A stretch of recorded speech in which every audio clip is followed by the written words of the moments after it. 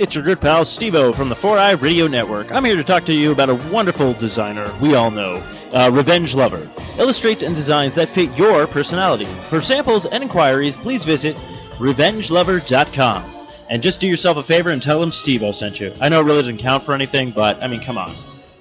Who are you gonna trust? You gonna trust somebody else? No, you're gonna trust me, Steve-O. Because, face it, I'm awesome. Unshakable. That's a kid, damn it. That's a felony. Unshakable. Warlocks. Touch me twice, America. The following is brought to you in part by Musings of a Geek, the 4-Eyed Radio Network, and the Houston Nerdcasting Collective. You have stumbled into the 90th episode of the Warpod, where we extract, proclaim, underline, divide, and magistrate all of the latest and greatest in media news from the internet. I'm Zach Nanamus. I am Jonnydem. Let's jump right in. Tonight we're going to be talking about... Hey. I didn't even make you do it that time. You can't round off the end of a sentence without thinking of walking. Yeah. Tonight, we're going to be talking about big trailers. Star Wars came out, and some of the biggest news from the movie actually came from all the trailers associated with it. Different audiences got different trailers, and we wanted to talk about it. Also, we might be talking a little bit about Star Wars. We're probably going to talk about Star Wars, but we're going to wait. Okay. That's kind of like the piece de resistance. Is that French? Chinese? No. I did get to, Jay taught me a long time ago how to say I don't speak English in French. And I got to use it the first time today. Nice. Because some kid was trying to sell me something. You know how kids sell cards for their high school? Yeah, they sell all kinds of bullshit for their school. Yeah, it's like a savings card. He was like, Mister, do you want to buy this? And I was like, je ne parle anglais. And then I immediately started talking to my brother in English.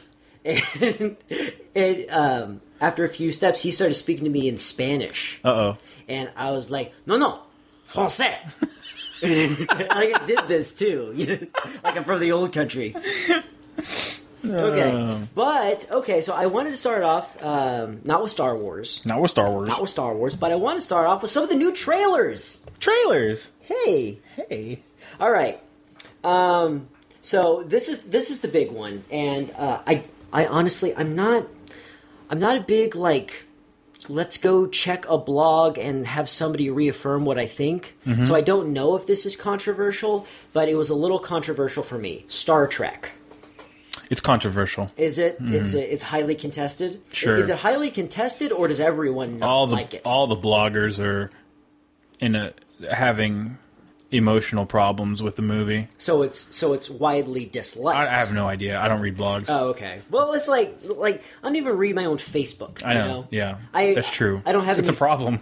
I don't have any friends like. No, you have friends. You just ignore them. No. It's like I don't see in my feed somebody going, "Oh, that new Star Trek thing sucks." Right. If you haven't seen it, I don't think anybody cares at the moment because of Star Wars. No, people care. Okay. Yeah. Well, they're being quiet about it because they know their place. It's Star Wars time. It is Star Wars time. It very much is Star Wars time. But if you haven't seen it, this what's going on with this trailer is like they make a lot of they make a lot of references to, and they make a big point of the fact that this Star Wars movie is not going to have much to do with Starfleet. The crew is on their own, right? Know, having an adventure and possibly doing something that they weren't asked to do or aren't supposed to do, or something like that. And the reason I bring it up is because it's very clear that the creators of the movie wanted to keep people out of the very colorful shirts. Mm-hmm. This is like a desaturated Star Wars. Everyone is in blue pleather. It's like a new X-Men movie. Yeah, and going into this, the early stuff about this movie and the direction they were going with it, they made it pretty clear that, of course, it's a new director or a different director than it is, right? Well, I know that what's his face, Abrams? No, he's a producer, isn't he? He's still a producer, but no. The redheaded British guy. Child? No, I get to say that. Oh, by the way, the redheaded Britishman, Christopher Nolan. No, the guy who plays the engineer. Simon Pegg. Simon Pegg. What about him? He has a big hand in it, I heard. Really? That's what I heard. But you know how the internet works. That's true. It's got all the information ever. I can't speak to that. Mm-hmm. I don't know. I do know that the director, the man helming the ship, is the perennial director of the Fast and Furious movies. That's right. That's right. I heard that too. Yeah. So there's going to be a lot of fast cars. That's how that works, right? Starships are incredibly fast. Right. There's the fastest of vehiculars. It's debatable. Actually, the warp drive technically alters the amount of time it takes for you to move through space. So you get from point A to point B faster. A small amount of time, right, has passed. Which is what faster means. Your velocity. Right, but it's like relative to the spatial bodies in the universe, you are moving from one place to another. More like you get there sooner than faster. It's not. They're very soon, is what they are. is that what we're saying? Very okay. Soon. Hey, you want to stop your cat before it ruins everything? No, she can be in the podcast. She's one. Yeah. She just minimized the window. Get her. Good job, Connie. She's about to stop the whole thing. No, she's not. Come on, Connie. Oh, the baby. That almost died. Oh yeah. Professional. It's a cast, damn it. Ignore the flaws. You can put that to anything. I really can. I sing it all the time. No, so it feels like they're making. They were like, oh, the last Star Trek was really exciting and fast paced, and worked as a movie because we drained too much of the science elements out of it. Mm-hmm. Now they're trying to get the Starfleet element out of it. What they're trying to do, for me, is they're just trying to make an action movie that happens to have memorable character names. Just the last one got a pass for me because it still looked a lot like Star Trek, and that was like the only pass that it got for me because it completely threw science out the window, which has always been very important to Star Trek. I think this one's actually going to, at least what I'm guessing from what I've seen so far in that trailer, it feels like it's going to be more like a standalone adventure from the original Star Trek. They're going to be put in a situation. That would surprise me. I'm not saying the pacing or anything like that. I'm just saying the actual story itself. That cat's going to do whatever. She is okay. You know what? It has to. Well, what's continue? Talk about Star Trek. I'll get her. Okay, so for those of you who haven't really been on either side of the debate or don't know why nerds have a problem with Star Trek, the movies, is because Star Trek was a pretty hard, fast science fiction. You can even go back to a video that was made by Leonard Nimoy and William Shatner in the 80s when Next Generation was first coming out, and they were bragging about the number of scientists they actually had working on the show as consultants. Mm-hmm. They wanted to be very accurate. The things that they were talking about were they were basically taking theoretical science as it was in the 80s and making them realities in the show.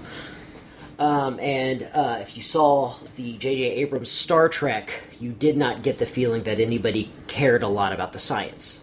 And that's okay. It still was an exciting and an entertaining movie. That was their primary goal, was to make a fun and entertaining movie, and they did. It was around the second time, it was around Into Darkness, where stuff just stopped making a lot of sense. Mm-hmm. For example, Khan teleports from Earth to Kronos, and it's there are parts of Earth that you can't teleport to while you're on Earth, right? So that was a big problem for everybody. It takes months to get to Kronos in a starship. Right. They live, even in the logic of the movie, they are a rival and sometimes violent other species. We're probably not close to one another. So what's your we're going really deep into past Star Trek stuff. What do you feel about this one, and what's your final verdict on the trailer and what you expect from the movie? Well, that's why I brought it up, because the first Star Trek, at least looked and sounded like Star Trek. And the second one looked a lot like Star Trek, but it didn't sound like it. Right. And so I'm expecting a third element to be gone in this one. And it's not going to look like Star Trek. It's not going to sound like it. It's not going to look like it. Yeah. It's just going to be action adventure time.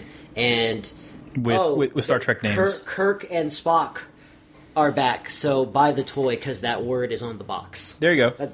That's what I'm expecting out of this. Okay. That's not far from what I expect. I think it will feel more like a standalone episode of Star Trek. It seems like they're removing a lot of the ties to, it's being isolated.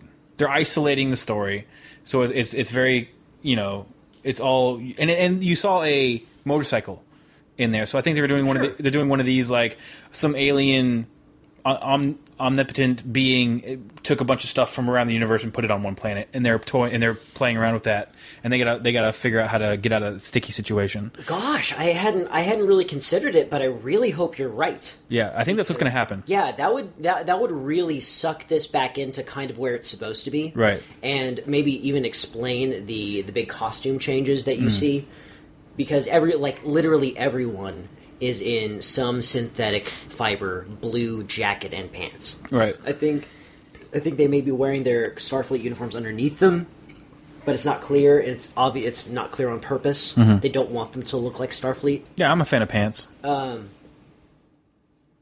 Starfleet, you actually any officer or enlisted person can choose to wear a skirt with their uniform. That's very equal rights of them. Yeah, it is. Mm-hmm. They made a big point of that in the first episode of Generations. Nice. Or Next Generation. Because, actually, I don't think you see any woman in a skirt, but you see at least 2 men in skirts. So there. That's what we need. We need Zachary Quinto's sweet thighs. America. Get on that. Quinto's American. He can help. Next trailer. Okay, you want to go to the next trailer? Yes, I do. Okay. Because I can only take so much Star Trek. The World of Warcraft. Or just Warcraft, I think it's called. Warcraft. Yeah, it's called Warcraft. It's called The Burning Crusade. The Burning... Age of Oblivion. The Burning Age of Oblivion. You're right. World of Warcraft, Yoshi's Island. There we go. No, if I lean back, am I still in frame? No, I look like a serial killer. But you're also not going to be picked up very well because your audio is going to be your auditory Okay. speaker machine is going to be further away from the intake machine. Okay. I got it. You good? This actually smells really good. Oh, it actually does.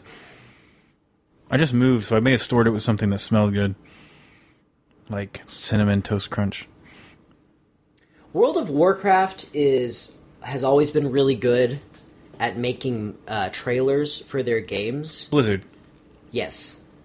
Well, actually, I've seen some bad StarCraft stuff. Mm-hmm. So it's pretty much like World of Warcraft is the part of that company that seems to produce like the really good trailers for me. Well, Warcraft. Sure. Yeah, World of Warcraft is just one game. It's the most important game that they produce. So it is. It's got the biggest team, but they've had the most sequels. But they've got a lot of good, the production value itself is just better in the Warcraft games because they're not necessarily online games. Even though people play them online, but it's a different type of game. They're not rendering an entire, giant sandbox. Yeah. At one time. I feel you. Yeah. Anyway, so those games have better production value and they look nicer, and they have the little window where you get to see the guy like you're controlling. Mm-hmm. Yeah. This one, why don't you start? Okay. This is the first time I saw it. It was before Star Wars. They had the trailer for that, and I felt better about it than I felt about it before I watched it. I was expecting something to be like, I love you more today than yesterday. That sums it up. But it actually looked like a fairly good action movie. It's got the story. They're teaming up. It's the sides that are not supposed to be teaming up. It's like the Alliance and the Horde teaming up against a bigger evil, it sounded like. Yeah. No. My bad. Well, my bad. No, there's a subsection of the Horde that wants to team up with the Alliance, but the rest of the Horde is mad about it, and the rest of the Alliance is mad about it, and so it's like Pocahontas in a way, or Romeo and Juliet. Real women have tusks. Yeah. But similar storylines in those two, Romeo and Juliet and that. Oh yeah, and that kind of sums up the problem that I have with this trailer. Well, I'll say this though, especially what blew me away was actually I felt like the actual CGI and the graphics were done much better than I thought they would be. That's true. Yeah. It did kind of have that. It did kind of have that problem that you run into a lot with movies that do a lot of CG characters, and that's in order to make it real. They pretend that they're doing shoulder shots by when they render it on the computer. Yeah. They take the perspective of the user and move it around a lot. But all the characters still look really, really like clean. The filming doesn't look jerky because the filming didn't happen. Right. You know, it still has that problem, and it's nitpicky. They obviously still get the point across. But ultimately, you were comparing it to other stories, and I think that sums up my problem with it. It doesn't look like it's going to take risks. No, yeah, it's gonna super be predictable. Pretty right on the money. Not a lot of twists and turns. It's like watching Avatar. And honestly, they got like every movie does this. I don't know why. I'm surprised every time. I get the feeling that Game of Thrones doesn't do it, and I know the Lord of the Rings didn't do it, but that's probably why people like them. They don't try to make the characters relatable, and in the World of Warcraft movie, they look like they're trying to make them relatable. Like the things that they say are like they're in a British accent, but they're like kind of modern. Yeah. I think one of them's like about to they're about to jump off of something and catch a griffin, you know, and he's just like, well then, let's do it, you know, and just jumps off. And I don't know, like if it's a knight, let him be stately, right? You know? I will say this: I feel like I saw the least from this trailer than I did from other trailers, which actually weirdly makes me excited because of some unknown. It's not only that; it seems like they didn't take a lot of time to purposefully create elements in the movie that were meant for trailers. You know what I mean? Yeah. I gotcha. Yeah, not like it's less contrived. Huh? Is it less contrived? I wouldn't say that. It's just. Oh, you mean like overall when they don't do that? I'm saying like it's less contrived in this because they weren't trying to specifically make a trailer that's supposed to like they just took stuff. That sounds like what you're trying to say. I won't be able to know that until I see the movie. For sure. It may be that just this movie is empty. You know, it doesn't have any moments to highlight. But it's the thing that makes me the most optimistic is that they don't have those moments that are clearly that are clearly there to sound cool. Right. You know what I mean? However, the big battle scenes, the grand scale battles, they look pretty by the numbers. The flying looks pretty by the numbers.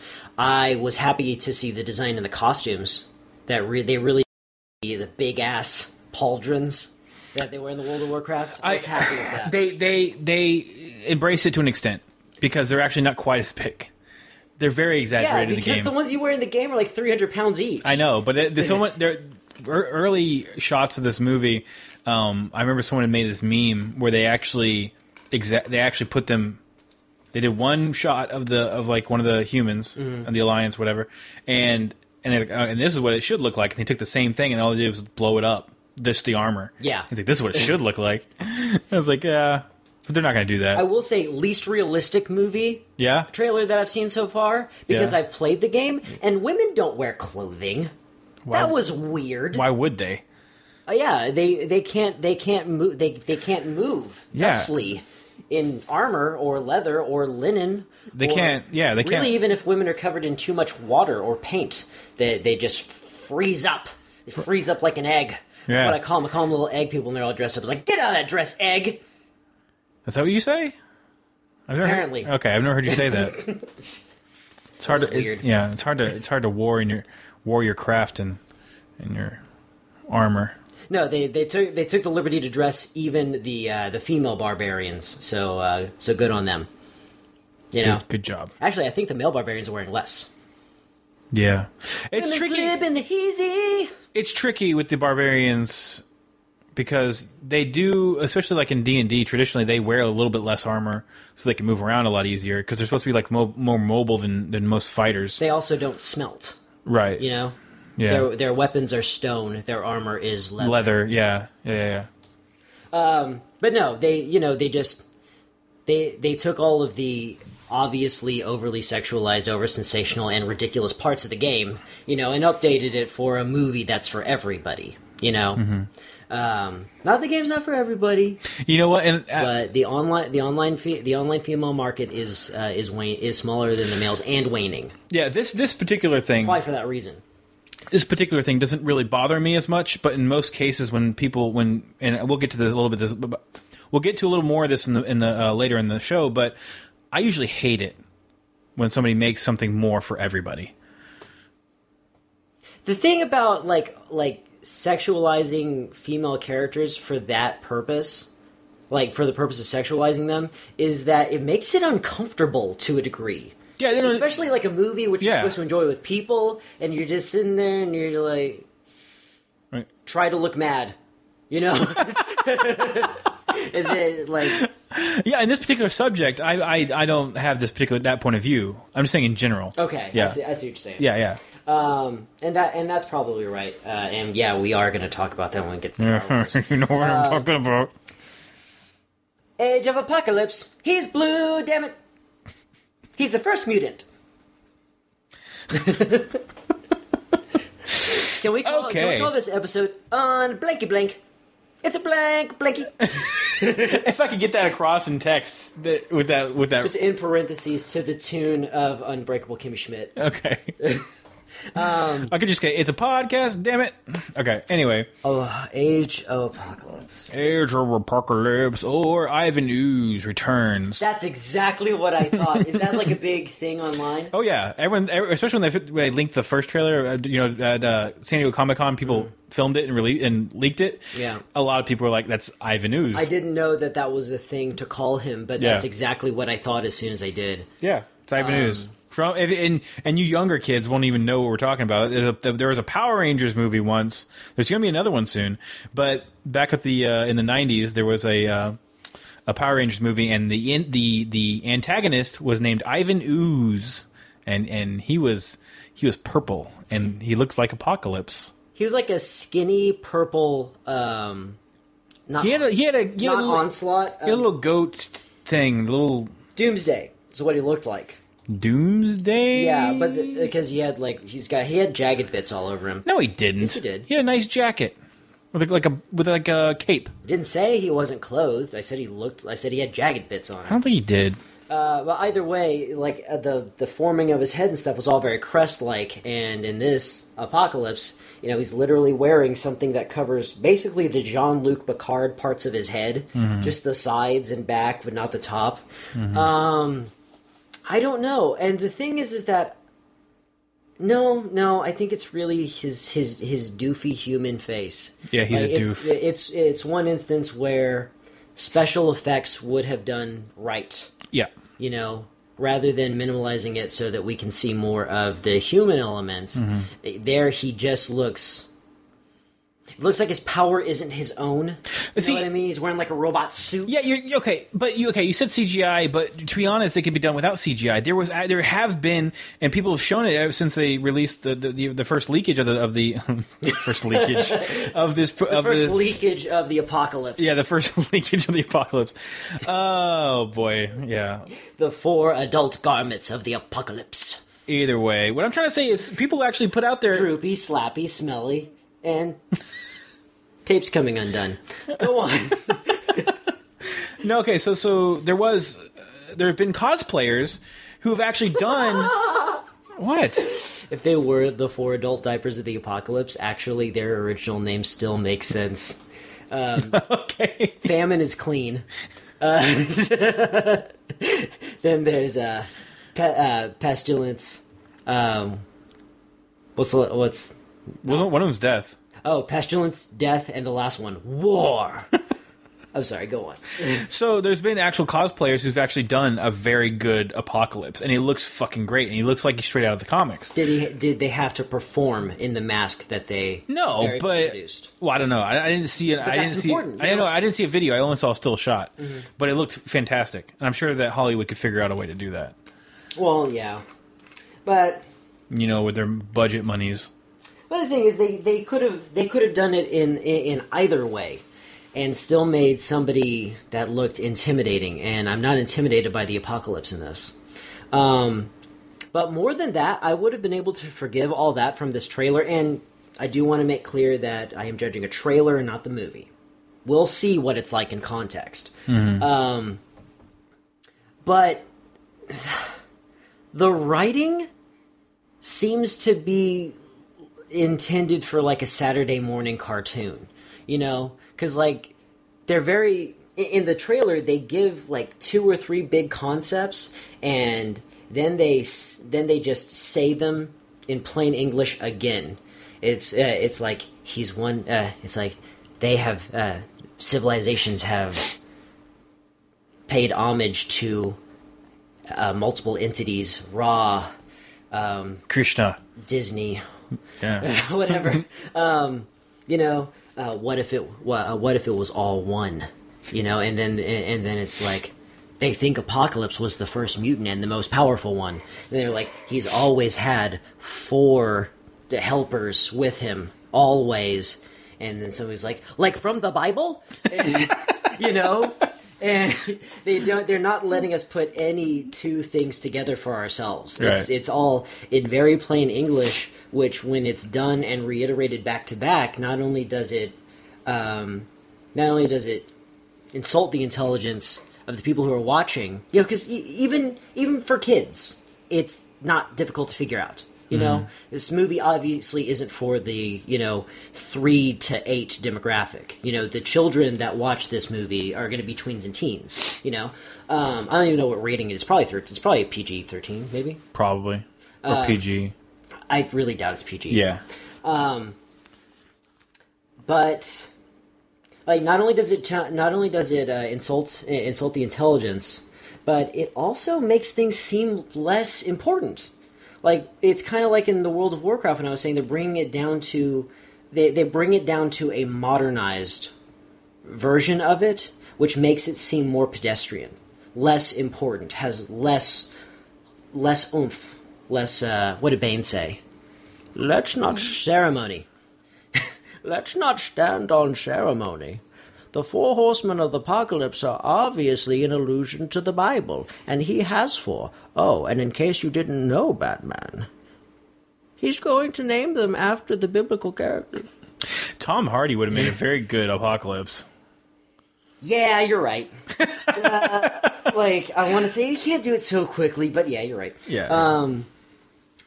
The thing about this movie is that I am going to watch it and I'm going to love it, and I'll tell you why. All of my favorite X-Men are in it. I'm Jubilee, the Nightcrawler, and the Archangel. Beautiful. And they're all young and fit. I guess I wasn't going there, but good on you. Yeah, they're all really attractive. People were trying to explain to me who the new Jubilee was, and they couldn't quite remember what they saw her from. Mm-hmm. She's from The Sweet Life of Zack and Cody. Nice. That's where she's from. She's Ms. Tipton. She's Jubilee. Yeah. Nice. Well, Ashley Tisdale. She branched off into doing a lot of different stuff. Sure. And she's from that show. She's actually in one of my favorite shows. Phineas and Ferb. Speaking of my favorite stuff. Yes. Because that's what you were talking about. I watched a lot of Independence Day growing up. You watched a lot of Independence Day? Yeah, the movie. Wasn't there a series? There may have been talks about one. I don't remember actually seeing one. But I saw the movie a bunch, and I'm excited about the sequel. The sequel looks good.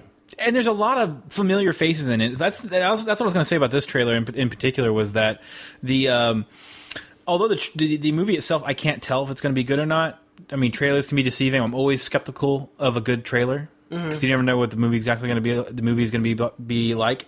We'll also talk about trailer trickery later in this podcast as well. Just want to put that teaser in there. Trailer trickery. Yeah. Anyway, but this one and what got me excited about it, like I don't know if it's just nostalgia getting me because they put at least 3 familiar faces in the trailer that are from the original Independence Day. Yeah. And that's like nostalgia just kind of wipes over me. I'm like, I don't even care how good the trailer is. J.J. Abrams, his dad, and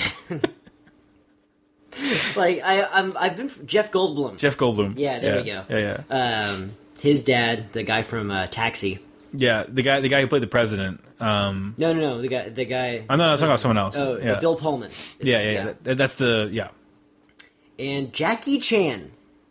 Will be I joining wish. the pair. Punch aliens. Another one of my favorites from the 90s. Eat noodles. Yeah.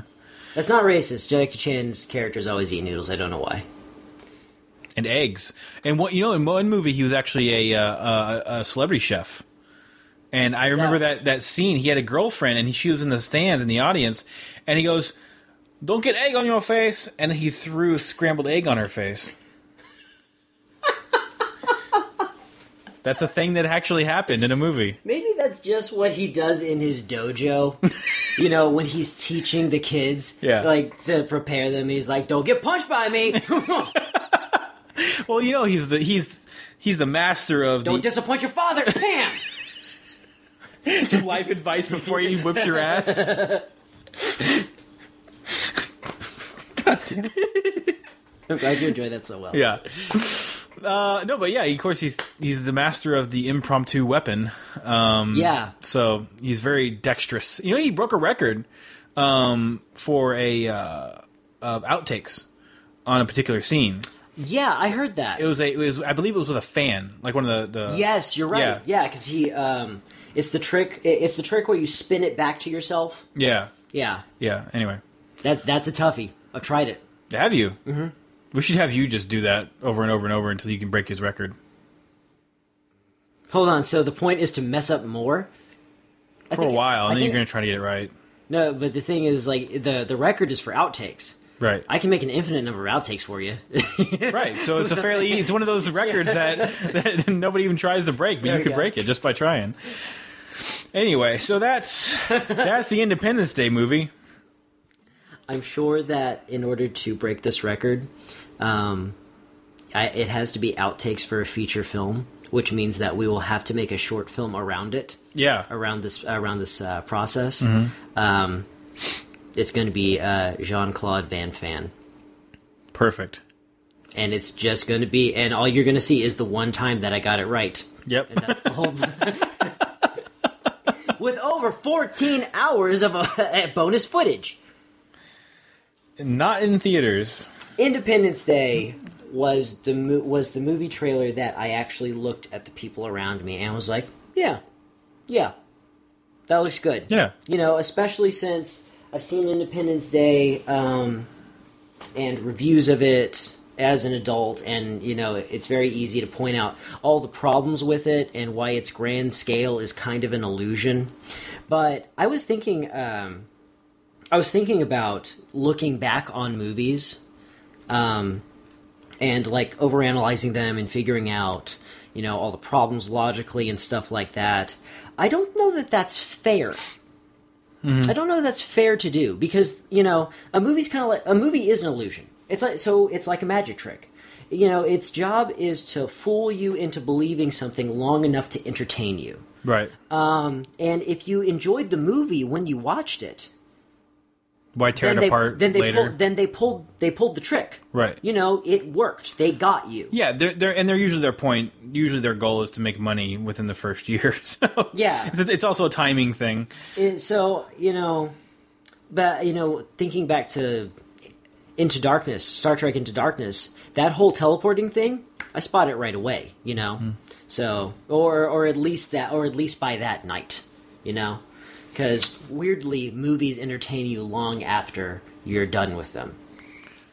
I remember the night after Star Trek was all kind of still and weird, like life after Star Trek or Star Wars. like changed. It changed. Star Wars or Star Trek? Star Wars. Talk about Star Wars. Yeah, life after Star Wars was weird. Like you talking about the new one? Yeah. There was all this anticipation, all this build up, and afterwards it was like, I know I'm supposed to be obsessing over something, but what? Yeah, right. You know? Now, it's funny you're talking about that, going back and analyzing the movies you know from your childhood or whenever, because I watched the original trilogy, 4, 5, and 6 of Star Wars, just days before we saw Force Awakens, and I found myself overanalyzing them big time. Sure. And those movies are flawed. Were they science questions that you were coming up with? No, more just plot holes, mostly. Yeah. My brother's much more invested in Star Wars than I am. And like for a while, because like he's so upset with the prequels and anticipating this movie so much that, you know, it was kind of like that hush that what do I do now that I've seen it? And so I wanted to talk with him about it a little bit, and he was like, I need to collect my thoughts. Yeah, you need to process this. I remember telling him, I was like, you know, I guess the important thing to remember is that the original Star Wars wasn't a masterpiece. Correct. Yeah. It was unusual. It's time. Yeah. And that's why it's so memorable. And they are good. They're not perfect. Right. So yeah, I get that. What was most notable about? You know, we'll talk about it in a second, because there's one more trailer that we got to get to. No jokes. No jokes. Don't joke. I'm serious. Dead serious. Teenage Mutant Ninja Turtles. Oh yeah, of course. Teenage Mutant Ninja Turtles. Oh my god. So I did not see it in theaters. Johnny just showed it to me. It was like they did the X-Men trailer again, but correct. Yeah, like like I told Johnny immediately after this, I was like, it was like the X-Men were trying to make a Ninja Turtles movie. Yeah. But they forgot to put the Ninja Turtles in. And yeah. Everything about this new Turtles trailer is just perfect. You know? From a Turtles fandom standpoint. And the most important thing that they got right was Casey Jones. Yeah, I guess. Well, he looks too clean to me. He looks too clean, but you know what he doesn't look? He doesn't look like Jason Voorhees the way that he did in like some of the first art to come out. Oh, yeah? Because it looked like they were trying to build him up so that he would be on par with the new Michael Bay Turtles that are, you know, incredibly strong and so heavy and weighty and powerful that they even crack cement by falling on it. And he needs bigger biceps. Casey Jones? His point is that he just grabs the stuff around him and hits people with it. Yeah, but I feel like he needs to be at least maybe bigger neck muscles and bigger biceps. Scrawny guys matter. Scrawny lives matter. And I didn't like his mask per se. I thought it needed to be a little damaged, like scuffed up. I would have preferred that. I like him being more like borderline hobo. You know? Yeah, I know what you mean, and I think that's what he was in the original comics. But I think he was literally homeless. Right, which I didn't see. But I remember him from the movies in the was it 80s? They come out in the 80s or 90s? First one came out in 89. Yeah, so it's late 80s. Well, 89's like my go-to year for stuff to come out. But I think you're right. I think the other ones came out in the early 90s. I think it was 90. You could be right. Yeah. But yeah, anyway, so that's I remember him from that, and he had some rough edges to him. This Steve Arnell just looks way too clean. I don't like it. And plus, seeing him in anything kind of pisses me off because I really do not like Arrow. That's the Arrow? Is that what's going on? That's Arrow. That's the Green Arrow. Oh, so maybe Oliver Queen will actually show up in this one, because there's a lot that they're playing for laughs in this movie. And they don't play anything for laughs in the Arrow, which is why it's dumb. That's not the only reason. The other reason is bad acting. That's the other reason. The other thing that I really appreciated seeing was Casey Jones doing sports. That's cool. You know, in the movie, it was just kind of, I found this stuff. This is a legal thing to carry that I can beat you to death with. A basket full of sports equipment. Yeah, and this one he's shooting the puck at people, and he's skating away from the tank. And I mean, No. He was going. He was straight away. He was that was Rocksteady. Oh, it was Rocksteady was after him. Oh, okay. And he was skating away from Rocksteady. Yeah, and you call that campy and stupid if you want to, but remember that we're talking about the Ninja Turtles movie. Yeah, you know, that's the important thing. Absolutely, and it's silly, and it's making me remember why I liked the Turtles when I was a kid too. Mm-hmm. It reminds me of that. So also, I don't know if it's like a technology thing, but Michael Bay. I don't know who's literally directing this one, but Michael Bay. Do you know our sign off, right? For when I do the Broken Frames show, right? Yes, I do. Okay. I don't Tune know. in if you want to know. I'm not even going to say it right now. I don't know if it's technology getting better, but he seems more brazen with showing off his CG characters. And, you know, that's important. The biggest problem with the original Michael Bay Ninja Turtles, the 2014 Ninja Turtles, was there was no Ninja Turtles in it. You know, they were the things that came in and did the action in between forgettable scenes with April O'Neil and Paul Rudd. What's his name? It's not Paul Rudd. I know his name. I just can't think of it, and I like that actor. Yeah, he's good. But just and it's not the other guy I'm thinking of either. Which is the guy who plays Job on Arrested Development. They look similar. They have similar features, but it's not him. No, that's the same guy. No, it's not. I guarantee you it's not. I guarantee you that Job from Arrested Development is in Ninja Turtles. I guarantee you. Not even joking. Oh, you know what I'm thinking? What? I'm thinking of Tony Shalhoub? No, wasn't the bad guy? Yeah. He looks like him. Yeah. That's what I was thinking. Okay, no. No, you're right. Yeah, you're right. I'm talking about Fenwick. Yeah, it's different. Yeah, the helper. What's his name? It's going to drive me nuts. I know his name. Me too. Alright, edit break while we fucking look this up. Will Arnett! Will Arnett, that's it. No, you looked it up. Don't do that. I did. Hey, you did it too! No. You were trying to do the whole... I was trying to... Cut to, we suddenly remembered. No, you looked it up. Anytime I try to act like something didn't happen, Zach calls me out on it. I apologize. It's weird. We're supposed to just be us for the show. I prefer to lie to America. He prefers to tell the truth. Dark side, light side. Founding Fathers, U.S. government. Oh, political.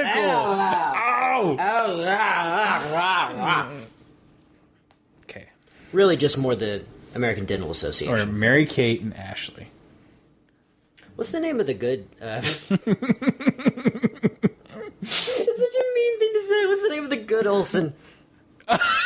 There's you mean the one that's not the twins? Yeah, the Scarlet Witch. I don't remember her name. Okay. Yeah. I like her. Has she been in stuff? Or do you just know her from looking at Entertainment Tonight? She's the Scarlet Witch. No way. Yeah. That's an Olsen? Yeah, the third sister is one of the Olsens within the same generation. In fact, a sibling to Mary Kate and Ashley. No fucking way. Promise. Okay, hold on. We're doing this live. So, anyway, what's your final thought on the TMNT Out of the Shadows thing? Trailer looks great. The fact that we're dealing with the son of the Shredder, and we're actually directly dealing with it instead of like tagging on Will Fincher as the Shredder. Oh, right. Yeah, which is, that's straight out of the comic books, which is fun when they do stuff like that. Because in the issue 1 of TMNT, they're actually killing Shredder's son, is what they're doing. Yeah. So it's really cool. And the attitude of the movie using Tricky from the guys who did Tricky. The song? The rat, yeah. Rock around, that's Tricky. Wow, that was the whitest thing I've ever said. That's Tricky, y'all. Holy shit, that's Elizabeth Olsen. Yeah. You're right. Yeah, Liz Olsen. Motherfucker. Yeah. I think you probably told me this before, and I still didn't believe it then. Probably told you on the show. I don't believe it. Yeah, I know. I don't believe it now. But, okay, that's how I feel. I think that they're hitting the right beats, and they're really going to redeem themselves, even though I say redeem myself because it's popular to dislike that movie. I find it entertaining. Zach, what's next? I'm going to ask Star you how you Wars felt or about top it. 3? That's a toughie. That's a toughie. Mm-hmm. Star Wars, because I don't think we're going to get to our top 3. Yeah, we will. This can be a long episode. We didn't do an episode last week. I guess. Okay. Star Wars, talking about Star Wars. We saw a movie starring a guy. You know what my favorite Star Wars quote is? Hashtag Black Stormtrooper. No. What? No. And that, okay, I'll just say it. Han Solo ain't had no sex with Princess Leia in the Star Wars. Who said that? Props to Craig Robinson. Craig Robinson. Yeah. Who's Craig Robinson? It's a black guy from The Office. Oh, okay. Yeah, he plays the keyboard. I know him as Daryl. Daryl, yeah. Daryl from The Office. No, he said that in Zack and Miri Make a Porno. Okay. And they're doing a porn spoof, and they're having Han and Leia have sex in their porn spoof. Sure. And he's like, Han Solo ain't had no sex with Princess Leia in the Star Wars. Oh, I love it. It's the first time I've ever heard anyone say Star War referring to Star Wars. Really? Yeah. The first popular media that I saw that in was actually Arrested Development. Yeah. Which Nice. he gives it to,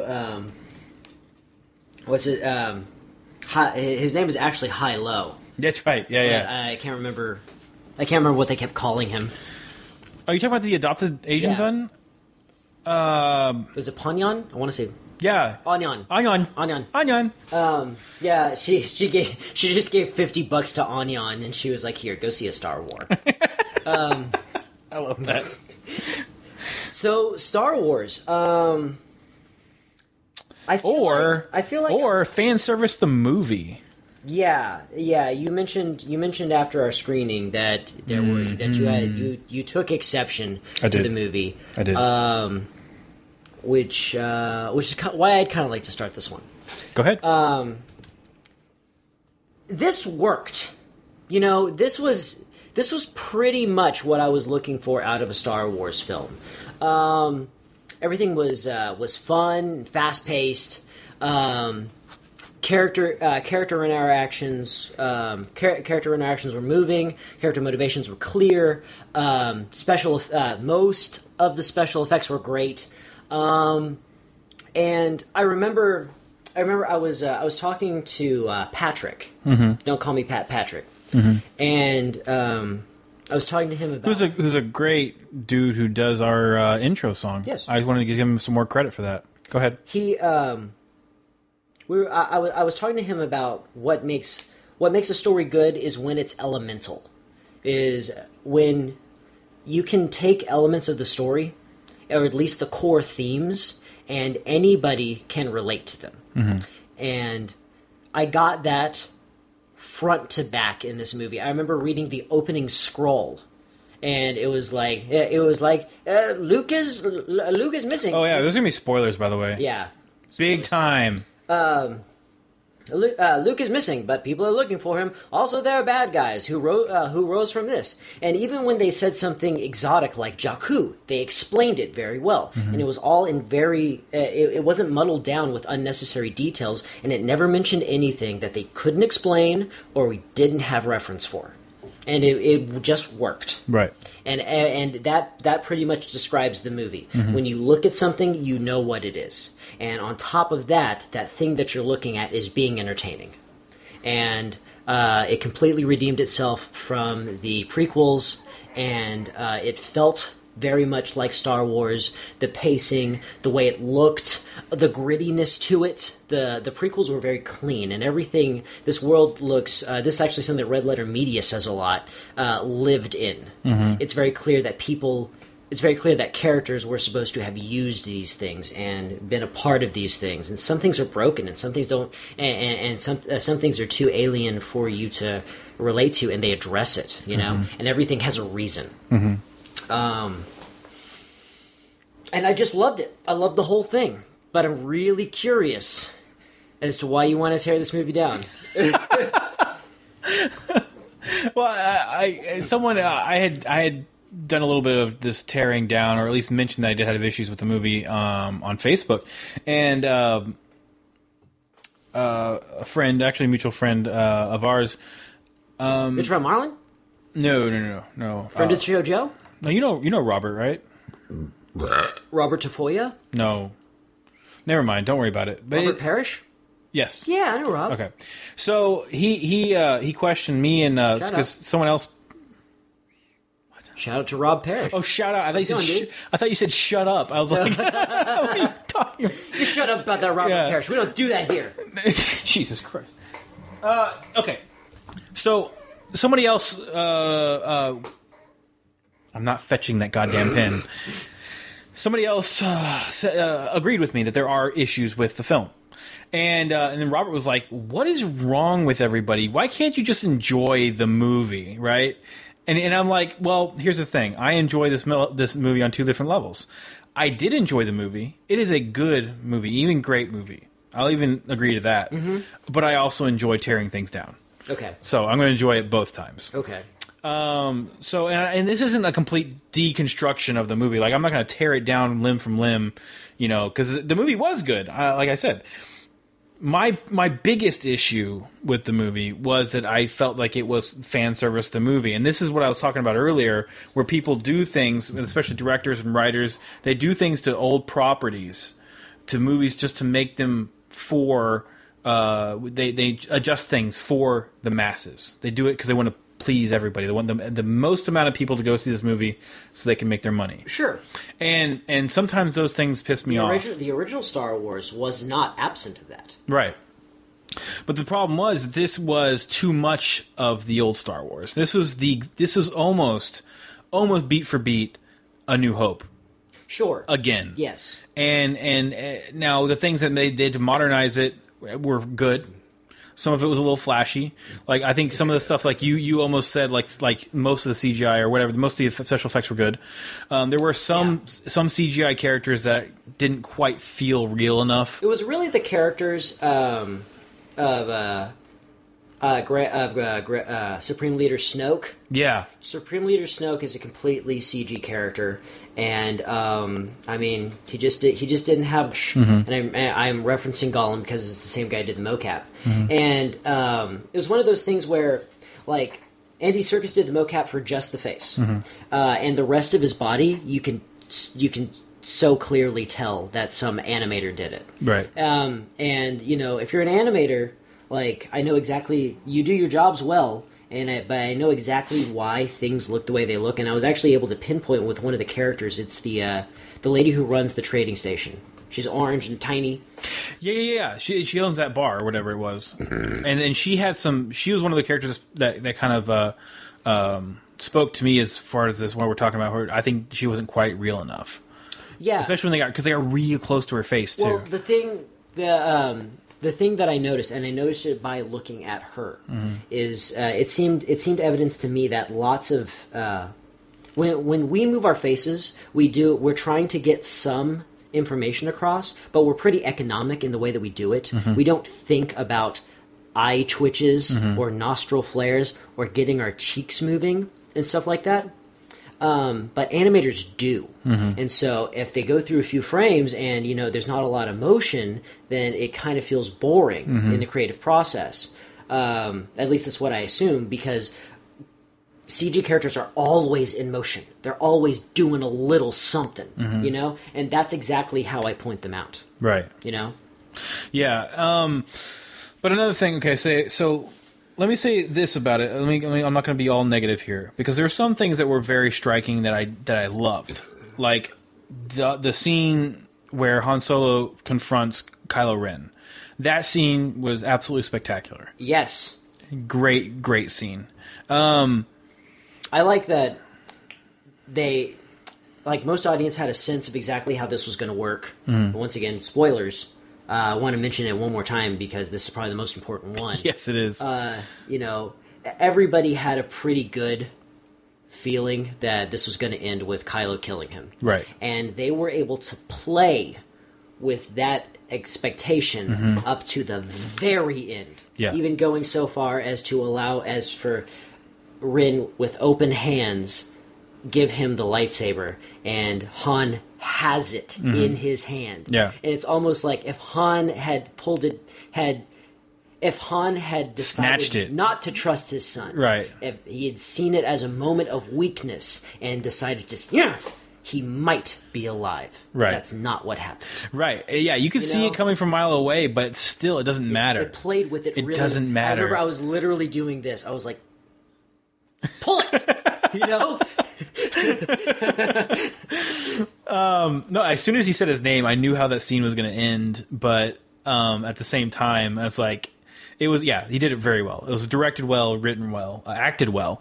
The guy who plays Kylo Ren, the thing is about Kylo Ren, I wish I had not ever seen the show Girls. It's not a show I even like. I watched it because Jessica wanted to watch it, and I watched a couple episodes. And he is in that show, and he plays a very creepy kind of I'm going to almost say, I'm not addicted to, but he's focused much on sexual activities. Okay. And so Satyriasis? I don't know. But I kept expecting him to ask people to suck his dick.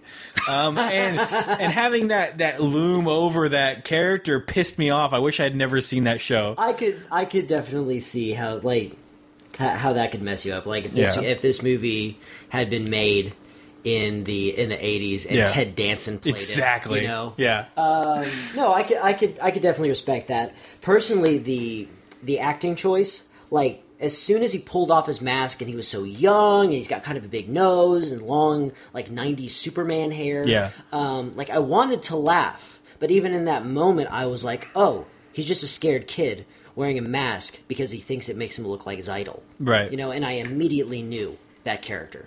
That character is so great because people can relate to him because he's basically one of these. He's like a rebel, to his parents and to everything, to society, and you have that. You can see it in him that he kind of knows that he shouldn't be who he is, but he can't go back because then he'd be wrong, right? Yeah, it's this bratty little kid, and he has tantrums. He does in the movie, and he's also ill-equipped for the situations that he puts him in. This movie has a lot to do with him doing his job poorly, right? And a lot of one-upsmanship between him and General Bragg. Yeah. Which is awesome because you can see that's it's gonna. Not that. It's not Bragg. It's I don't know. It's whatever the other Nazi guy. Yeah. Which is actually what I really like because they're actually George Lucas borrowed a lot of. Look and aesthetics from the Nazi Party, as far as the way that the Empire looks and the way the stormtroopers look, and that's where he took the name Stormtrooper from. Yes, and and with the First Order, it's even more so that, and it's very, and I kind of like that because it's relatable and people see an obvious parallel. I got a bit of a North Korea vibe. Yeah, especially because they now are literally calling Snoke Supreme Leader, and also the idea that stormtroopers are taken from birth and stuff like that. Yeah, they're literally taking a toll on their population. Which I really love that they actually spoke to that, like about the clones, because that was people have been talking about that ever since. They knew this movie was coming. It's like because there's been this disagreement, like, well, they obviously weren't clones in the original trilogy, and then it's like. But there were clones, and at one point, so there is a transition. They actually speak to it, so there isn't an argument. They kind of settle that disagreement. Sure, which is cool. My big problem, actually has to do with what they didn't talk about, and that's the Republic. The Republic is way undercooked. In the first, and we were talking about it earlier in. Kind of talking about how it would have been difficult to actually give the audience some perspective on the Republic and stuff like that. They did it in episode 4 in about 2 minutes.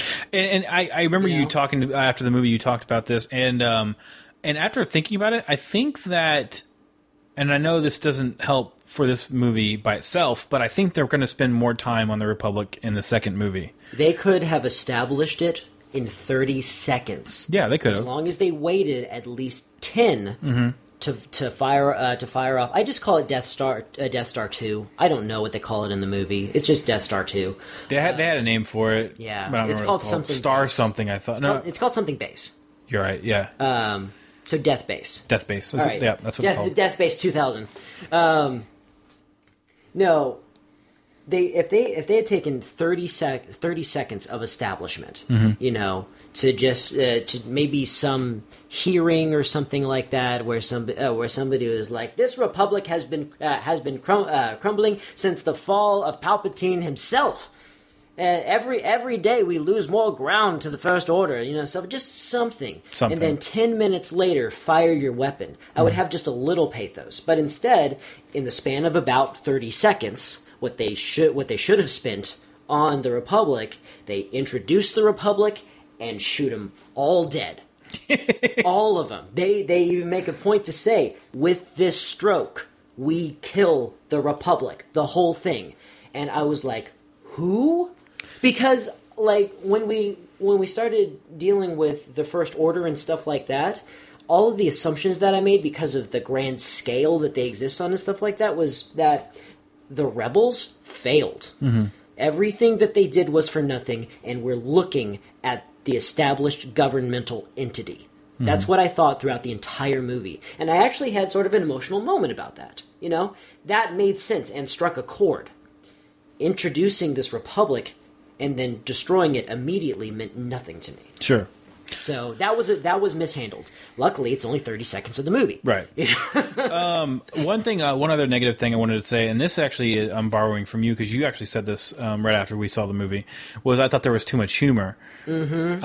And that always gets me in a movie like this, and I feel like this was another play to appease the public at large. I honestly don't think so. Yeah. I think that this is. I think that this was Abrams letting actors, because actors are creative people, and when you allow actors to do what they're going to do and actually give the performance in the way that it makes sense to them, mm-hmm. it's noticeably better. When you're directing them very specifically to make sure they get all their lines exactly right and stuff like that, it comes off robotic. Right. John Boyega obviously has a very robust personality. Is obviously a very funny person, but they needed to pull him back just a little. There was one particular thing where he's talking to BB-8, and I don't think it was supposed to sound like this, but. He's talking about lying to Rey about something, and he's like, "Droid, please." Yeah. And I could almost hear a Z snap in there, And I'm sure that it wasn't supposed to be like that, but there was just almost too round on the please, maybe, right? Something like that. What really got me was when they captured Phantasma. And he's like, "That's right, I'm in charge, Phantasma. I'm in charge now. It's me. I'm in charge. Yeah, Phantasma." And yeah. it was like... It's a little much. Like Ducky from the Neverending Story. Yeah. Looks questionable to me. Yep. Okay, all right, I got one more thing before I go into talk about the trailer for Star Wars versus the movie, because that's something we teased earlier. I didn't know that. Yeah, we did, briefly.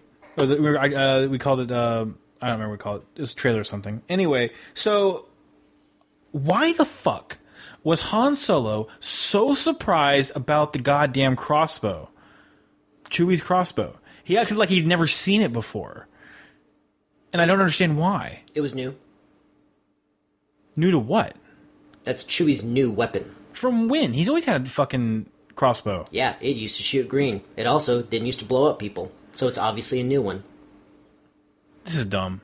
I know. It used to shoot green bolts. They were noticeably green, and they didn't blow up anything. So Chewie's been modifying his weapon behind Han Solo's back? Maybe he bought a different one. Those two are attached at the hip. Maybe he bought a different one. Oh, whatever.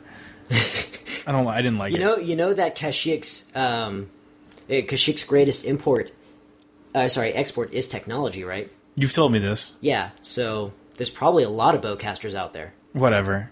It's silly.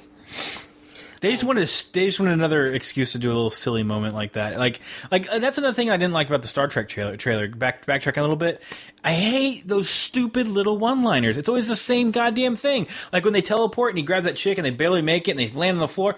Let's never do that again. I fucking hate that shit. They did that in the second God Batman. damn it! I hate it.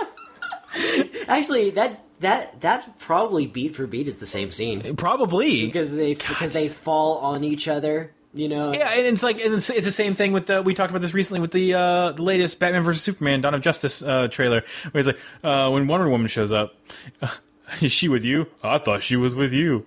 It's like the same. You can hear like the record scratch. Yeah. Anyway. Uh-oh. It just takes me out of it. Okay. All right. The trailer. Sorry, this is a new trailer, so that would be somebody once told me. Okay. So anyway, use of sabotage in the Star Trek trailer, appropriate in context. My brother told me about it. He was like, "You're gonna hear some rap music," and I was like, "Oh, they're going that way with it." But then, the trailer goes out of its way to explain it, and it is reorchestrated, and it works. Yeah, what I was talking about with what I call the trailer switcheroo situation, and I actually fucking love this. And there was misdirection. There's bait and switch in the trailer. Okay, and it was orchestrated and thought through. I think very well. I think they did it on purpose. We thought Finn was going to be a Jedi. We thought Finn was going to have force powers.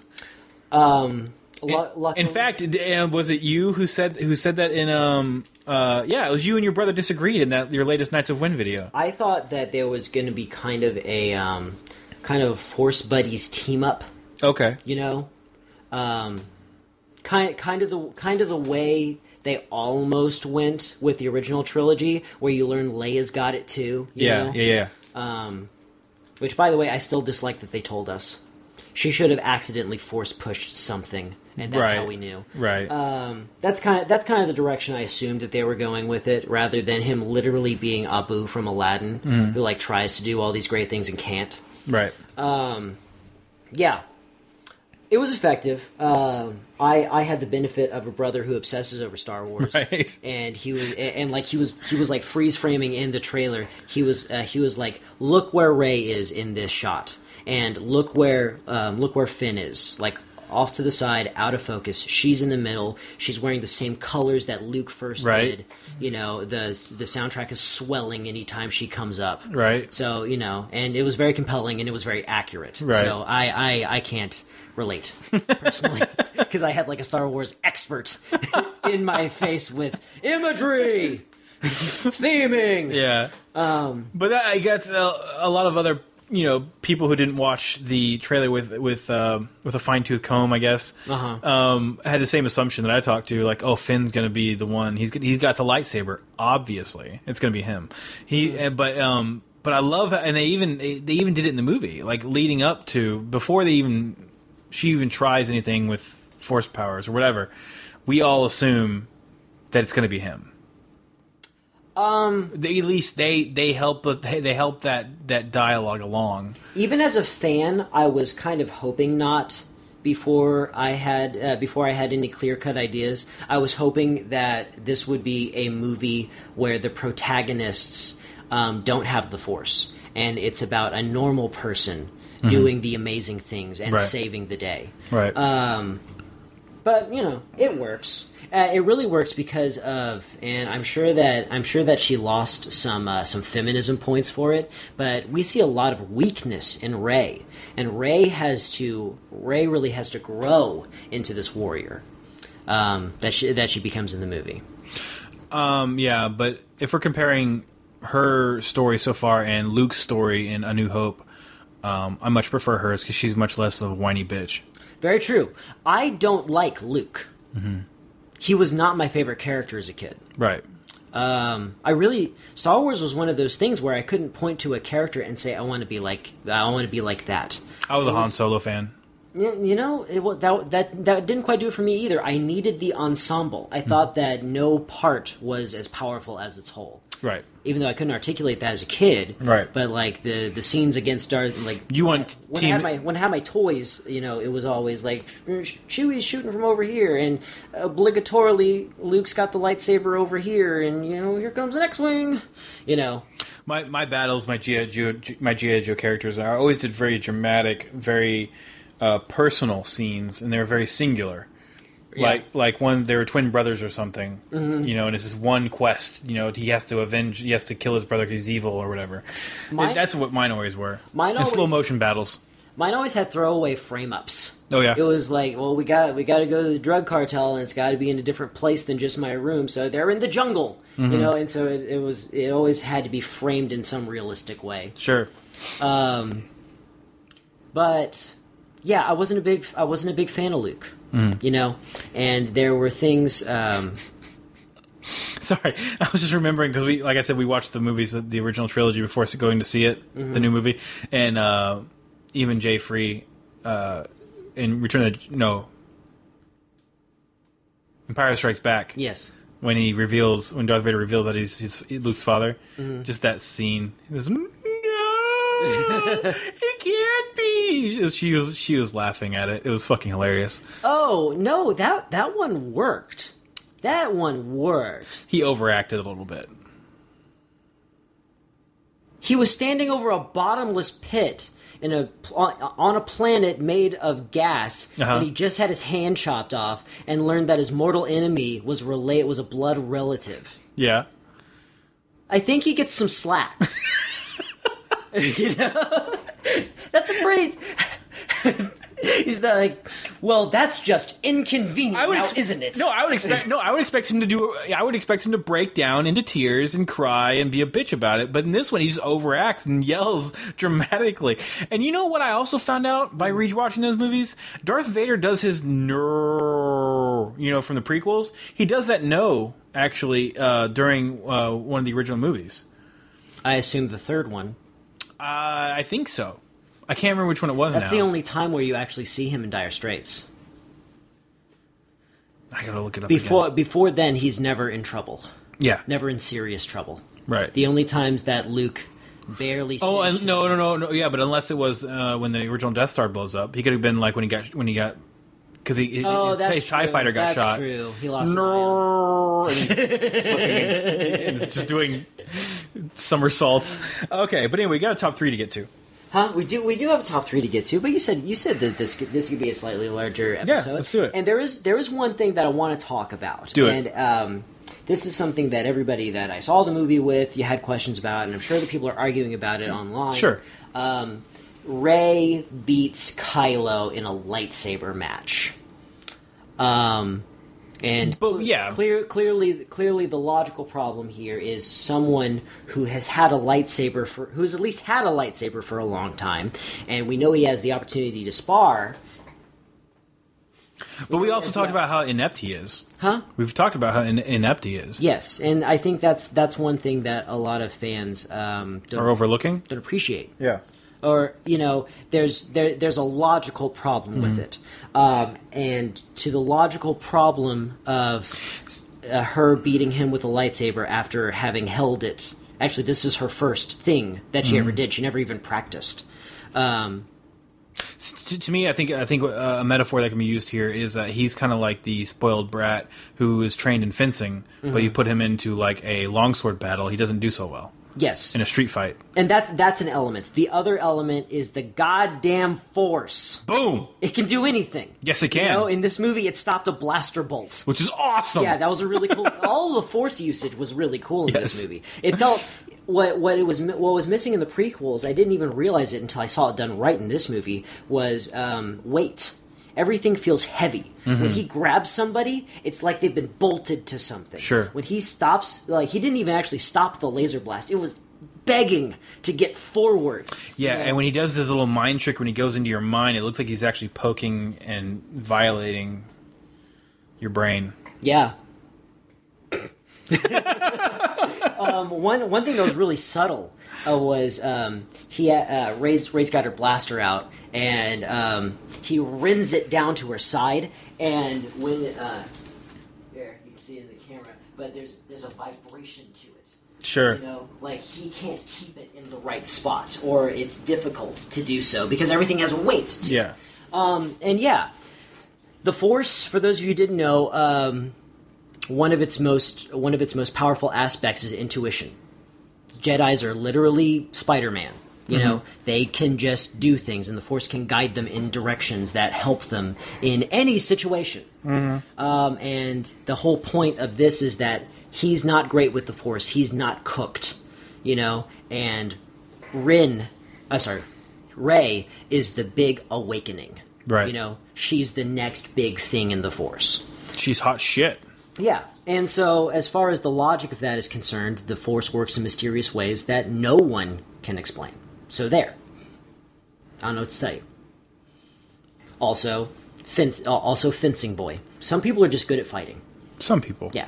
So there's also that too. I've always contested, as a martial artist, I've always contested that if you've got no experience, other than say street fighting, and you just happen to have, you know, a good tolerance for pain, quick reflexes, and you go into a dojo and you beat high-ranking members in that dojo, guess what? You're good at karate, because that's what karate is. Who is better at beating up people? Sure. You know, so you know, it's possible to be naturally good at something.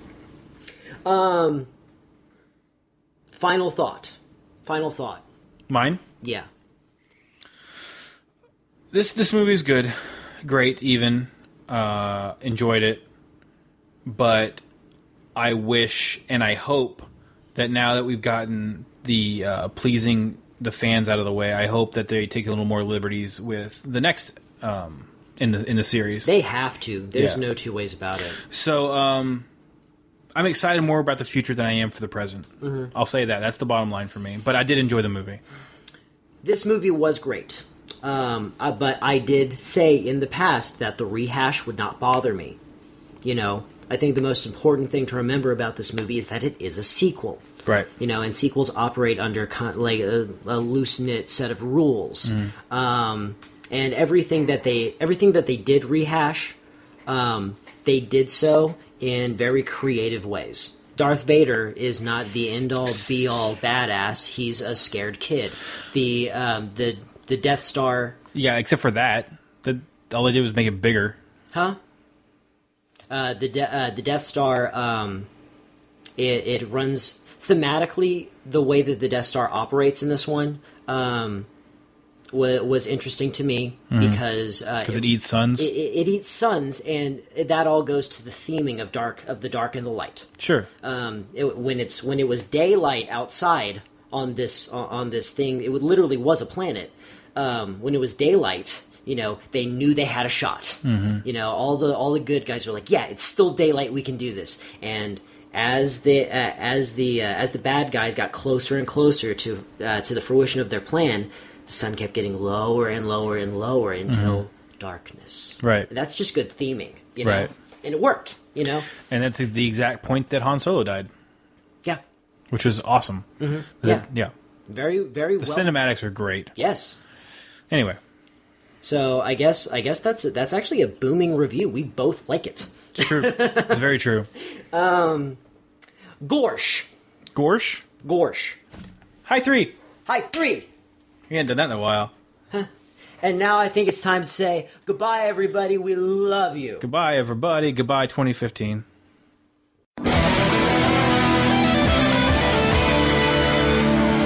Warlocks. This has been another great presentation of the Four-Eyed Radio Network. You can catch more shows at foureyedradio.com.